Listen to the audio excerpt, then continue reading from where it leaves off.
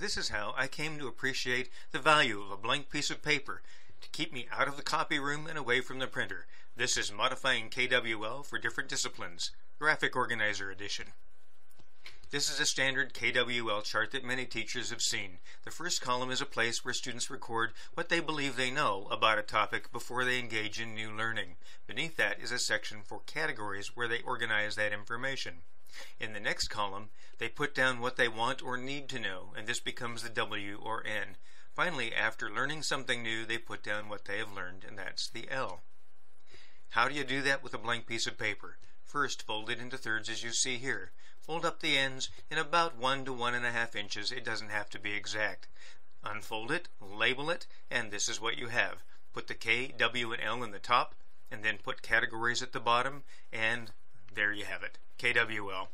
Now, this KWL chart is a little more complex because it also asks students to look at various primary source documents. It will be a little harder to fold. Here's how you do it.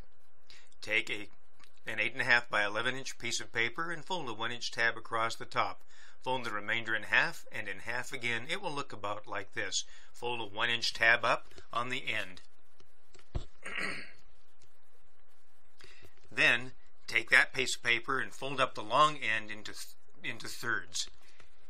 1, 2, and 3. This will become the columns. These will become the columns for know, need to know, and learned. Your final chart will look about like this before students complete it.